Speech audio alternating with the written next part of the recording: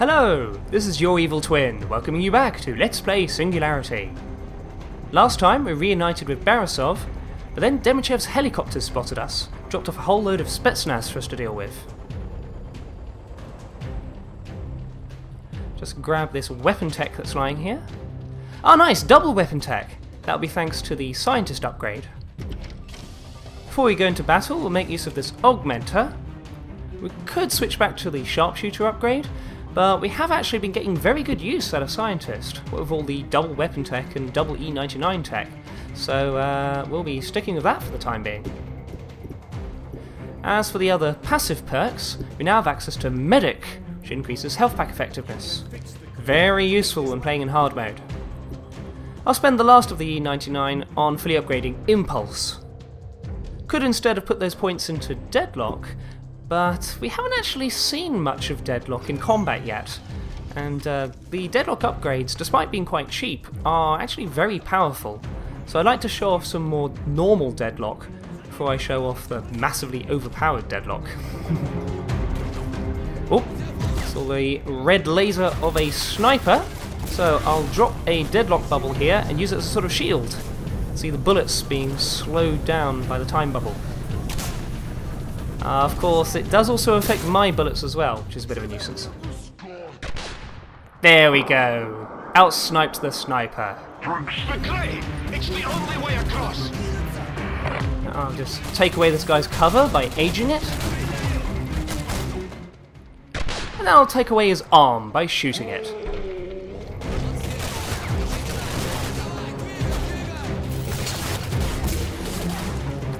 And now I've got this guy trapped in a bubble of frozen time.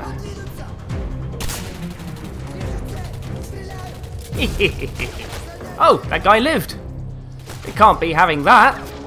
If you repair the crane, I can help you. There goes his head.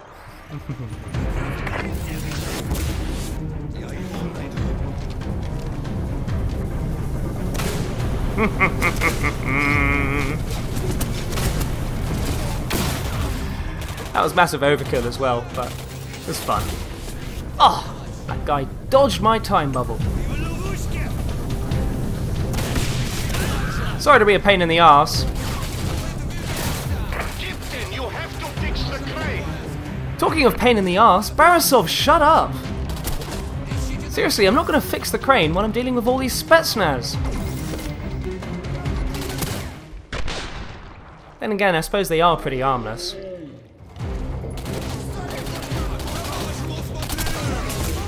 Oh, he's just at the edge of the bubble.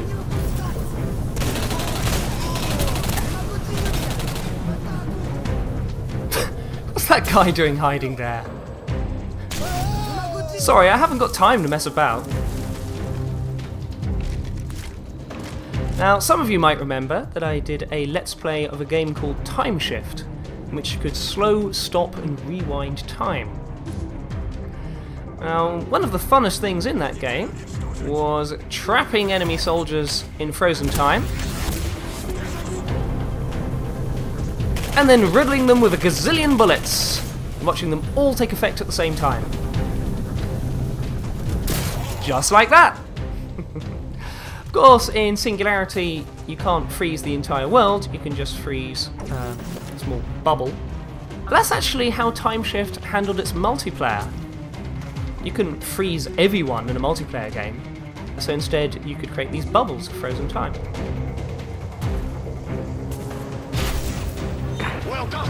I will bring the crane over. That's the crane fixed. Of course, there's the new game Quantum Break, which has a very similar mechanic. You can throw out bubbles of frozen time. And it's a very fun mechanic. I'm happy to see it in as many games as possible.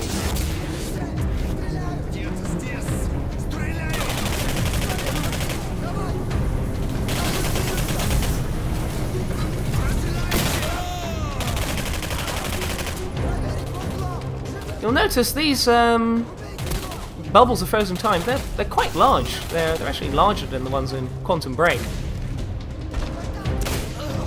Now, if I had actually spent points on upgrading Deadlock, then these time bubbles would be even larger. And rather than just trapping 1 or 2 enemies, I'd be trapping entire squads in frozen time, which is very powerful, and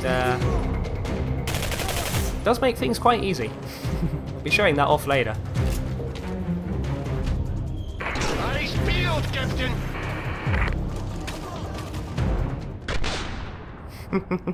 I love the animation when you get someone mid-run. New weapon here, the Spikeshot.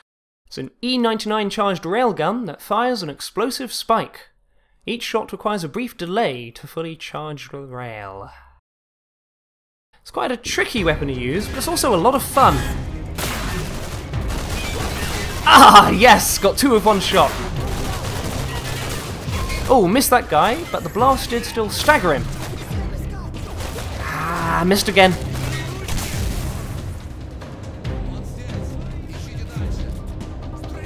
Oh, he's a sniper.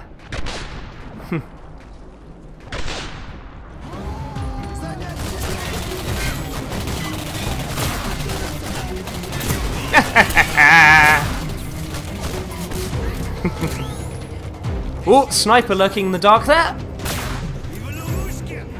Yes! Easy to spot thanks to the thermal vision when you're aiming down the sights.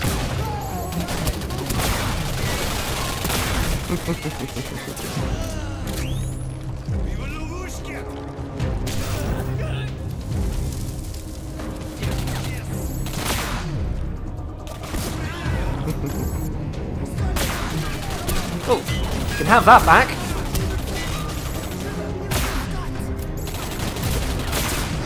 Ah, the spike actually killed him outright.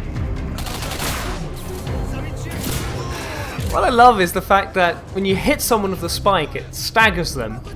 But to quote Fist of the North Star, they're actually already dead. Just a moment later it explodes, and generally speaking it blows a limb off.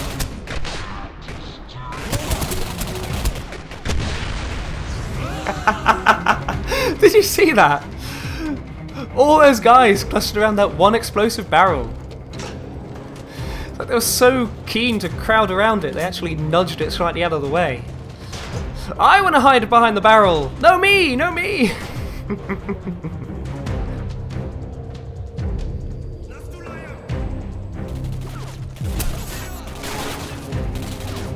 Ah, missed! Yeah, the Spikeshot doesn't actually have very great accuracy. It's more of a medium range weapon than a sniper weapon.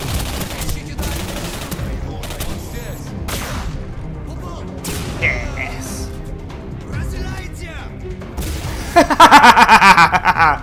That's the fully upgraded Impulse for you.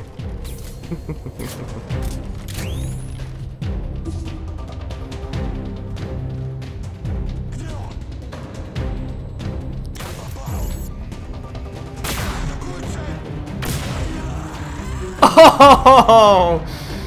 Oh, he's still writhing around. Oh. Right, I'll just take your shotgun. Thank you very much. Now, those doors he came through are the correct route ahead. But first, we'll check over here, find some E99 tech.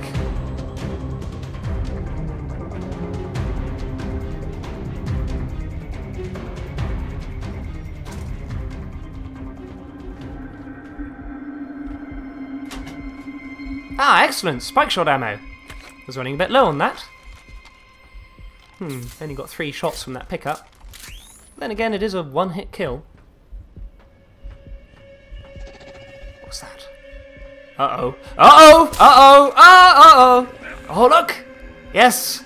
This Zek can actually turn completely invisible when it goes out of phase. But you can reveal it with the Spikeshot's thermal vision. Ah! Damn, I overcharged the Spikeshot. If you hold down the trigger too long, then it overcharges, and when it fires, the shot goes completely off course.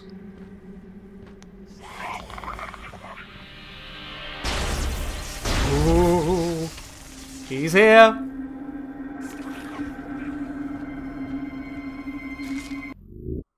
Search and destroy.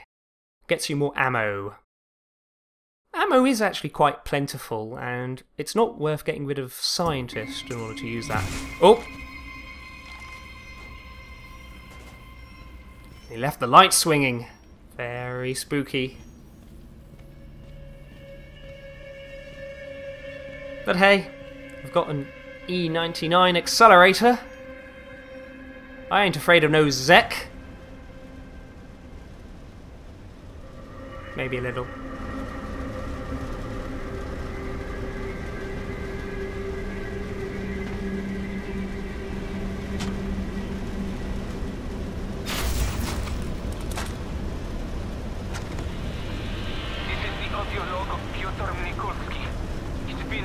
Since Mikhail and his group left, I'm beginning to wonder if maybe we shouldn't have gone with them. Last night, the creatures attacked and killed half our group. They'll be back again tonight. I could hear them just outside, sniffing around, waiting for darkness. We'll actually be hearing quite a bit from that group of survivors. We need to get through this spinning fan blade. Now the TMD's chronolight reveals this ghostly crate that's out of phase with our time, sort of caught between two different times. We can use the TMD to pull it back into phase and make it solid.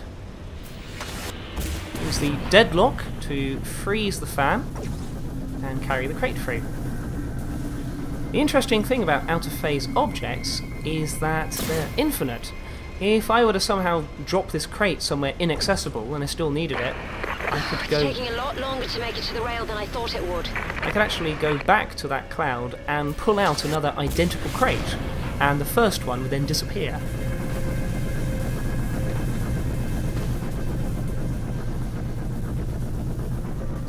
Infinite crate dispenser. Or rather, it will dispense the same crate over and over again, in a sort of time loop.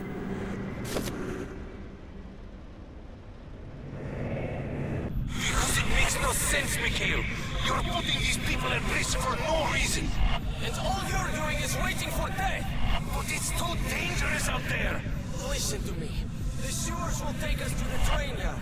From there we can take an engine to the docks and escape. No, it's suicide. Very well. I wish you the best, my friend. I hope to see you on the mainland, surrounded by your family, comrade.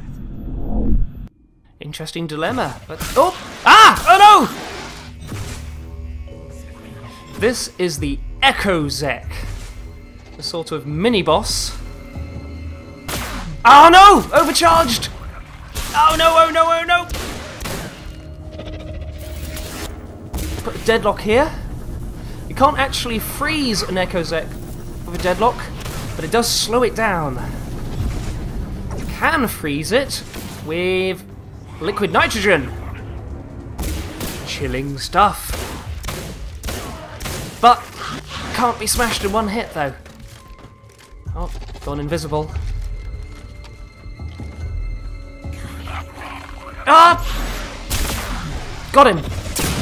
Ah, yes. Even though it teleported, the spike was still impaled in it. Ah, damn, that time it's teleporting, it actually somehow shook off the spike.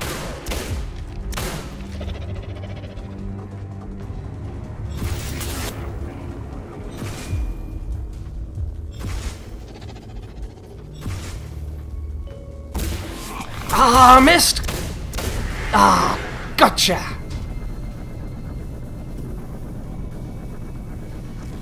Ah, that was quite exciting.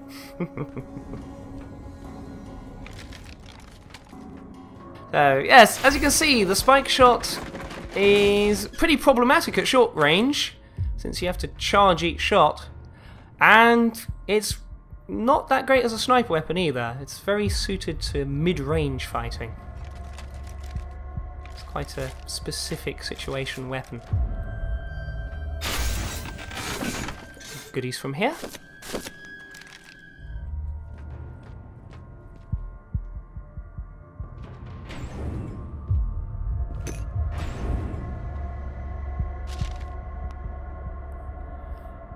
Yeah, you remember before about the teleportation experiments and the guy that seemingly got killed, that came back as a sort of teleporting ghost and murdered someone. So yes, some more about that. About talking about how their friend was going to take part in these exciting teleportation experiments.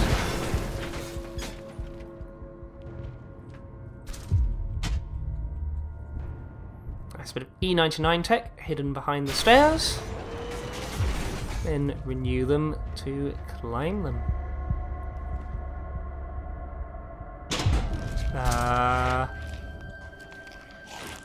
That's a little worrying.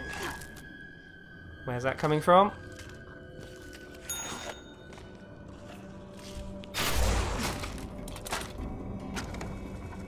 They've broken through, killed everyone.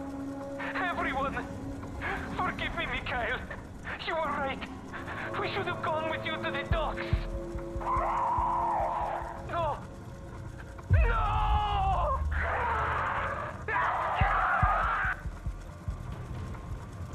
Of course, we'll also be hearing from the guys that headed to the docks, and they'll think, oh no, we should have stayed behind. Oh, got a Zek here. Doesn't see. Oh, yep, he's noticed us. Yeah, fortunately, Zeks can't seem to teleport through windows and walls. Ah, interesting. The chrono ping, footsteps going through a locked door rather than down this hole. But down this hole is actually the only way to proceed.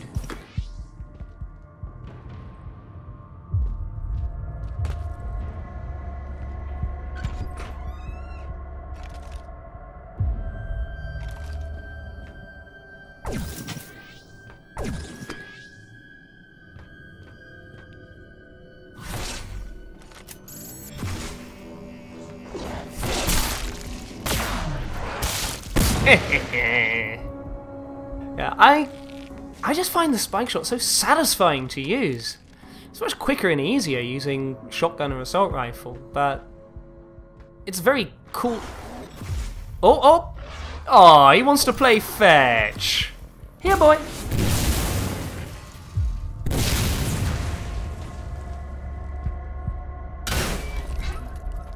Yeah, the Spikeshot. I really love the design. It's a very cool looking device, and the mechanic of charging it up is quite fun, and the way that it impales enemies and causes them to blow up a second later, that's always fun.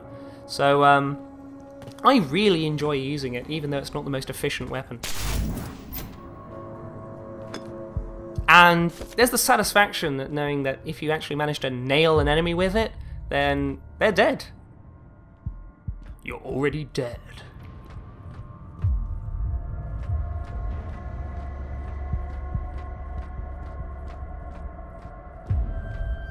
Ah, here's the other side of that locked door. Ah, where'd you come from?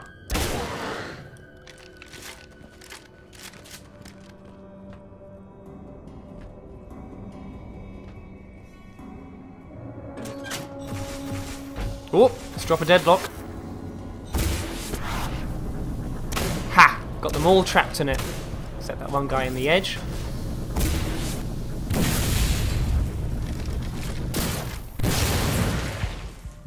Oh, that Zek was out of phase, so it wasn't killed by the barrel.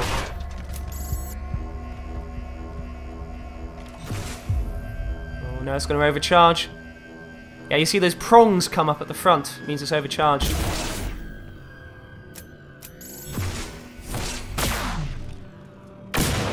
Yeah! Also, if you're playing with a controller, then the controller really vibrates when it's overcharged. I like the fact that they made it, just become super inaccurate and miss when you overcharge, rather than damaging the player or something.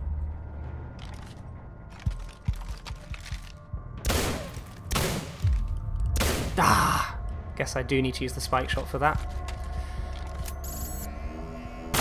Yeah, the chrono ping footsteps leading to the locked door, of course, were a clue to the fact that they could be opened from the other side. I tried talking Pyotr into coming with us one last time, but to no end. He can be very stubborn once his mind is made up. My group left this morning with half of the food and ammunition. So far, we haven't had any problems. Maybe we'll get lucky and make it all the way to the docks safely. Mikhail! Mikhail! Come quickly! Oh dear. I guess there really was no right answer to that dilemma. Now let's make use of all the weapon tech we've been picking up and get some upgrades for the Spikeshot. As I've said, it's fun to use, but it's also quite tricky to use, so you do need to put some upgrades in to actually make it effective. The obvious upgrades to get are to upgrade the clip capacity and the reload speed, so you can shoot more often before you need to reload, and then the reloads themselves are quite quick. But it's also useful to upgrade the damage. That might seem pointless since it's a one-hit kill, but what this is useful for is if an enemy is caught, if you don't hit them directly, but they're caught at the edge of the explosion, bumping up the damage means the explosion is more likely to kill them rather than just stagger them. And I'll also put a point into upgrading the shotgun. I'll actually boost its damage, since we're going to be encountering some enemies that are quite resilient.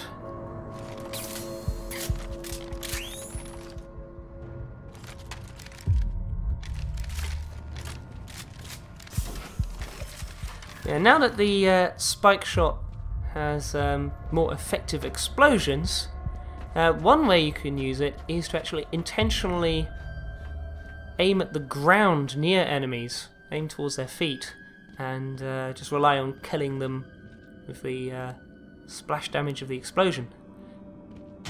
Ah, wow, 600 E99 tech. It would have been 300, but scientists made it 600.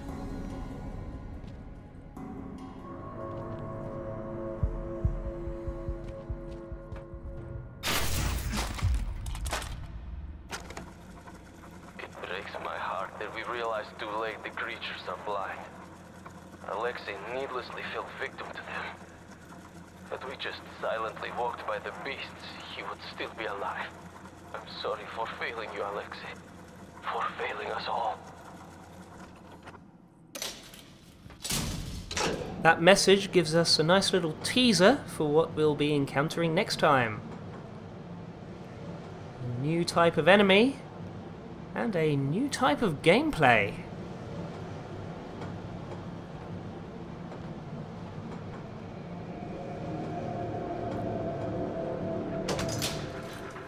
That creepy music doesn't inspire much confidence.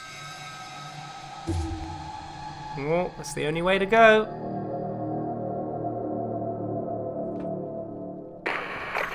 Keep moving. We shouldn't be far apart now. Thanks for watching, and do join me next time.